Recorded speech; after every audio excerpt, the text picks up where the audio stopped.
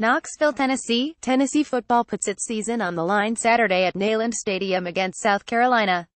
The Vols 32-02 need a win over the Gamecocks 42-22 in the worst of ways after a 410 loss to number 5 Georgia 2 weeks ago.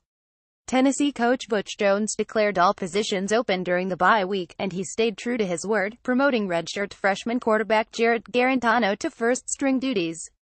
South Carolina has had issues with mobile quarterbacks in losses to Kentucky and Texas A&M, and the Vols' fifth-year coach surely took note of that. Regardless of who is behind center, Tennessee looks to put the ball in the hands of its most dangerous offensive player, tailback John Kelly. Kelly, a junior from Detroit, is one of only 2 tailbacks in the nation to lead his team in rushing and receiving. Heisman Trophy favorite Saquon Barkley at Penn State is the other. Tennessee's defense figures to have a different look with Austin Smith returning from a knee injury he suffered in August. A projected starting outside linebacker, Smith is expected to get snaps in the Vols' pressure package on third-and-long situations. Tennessee football vs. South Carolina. Game time. Details. Time noon ET. Date Saturday, October 14th. Location Neyland Stadium, Knoxville, Tennessee. What channel is Tennessee South Carolina on? ESPN is televising the football game between Tennessee and South Carolina. How can I watch Tennessee South Carolina online? Fans can go to watch ESPN for online viewing of the Tennessee-Georgia game.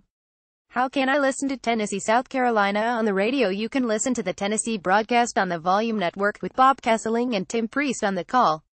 The Vols Gamecocks football game also is on satellite radio, Sirius Channel 137 and XM Channel 190.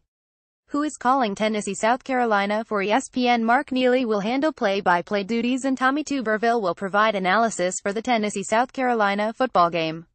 What you need to know about Tennessee South Carolina. The last 5 games in the Tennessee South Carolina series have been decided by 3 points or fewer. Vols redshirt freshman quarterback Jarrett Guarantano is making his first career start. Tennessee's defense allows 129.2 passing yards per game, the 3rd fewest in the nation. Vols sophomore linebacker Daniel Bituli averages 9.2 tackles per game, 2nd in the SEC. Tennessee is 146 in its last 20 games, only Alabama 191 and Georgia 155 or better, while LSU and Auburn are also 146 in that span. Vols punter Trevor Daniel ranks 2nd in the country with a 47.3 yards per punt average. Tennessee tailback John Kelly leads the SEC in all-purpose yards and yards from scrimmage at 144.6. The Vols lead the SEC and are 9th in the country in kick return average 28.3. Even though star return man Evan Berry hasn't played since the opening game, Tennessee is missing 7 starters for the game on account of injury suspension. RT Chance Hall knee, WR Joe Ganning's wrist, KR Evan Berry knee, the Darrell Taylor suspension, MLB Darren Kirkland knee, OLB Cortez McDowell wrist, SS Todd Kelly Jr. knee. The Vols are 2,110 at home under Butch Jones, including a 134 mark since the start of the 2015 season.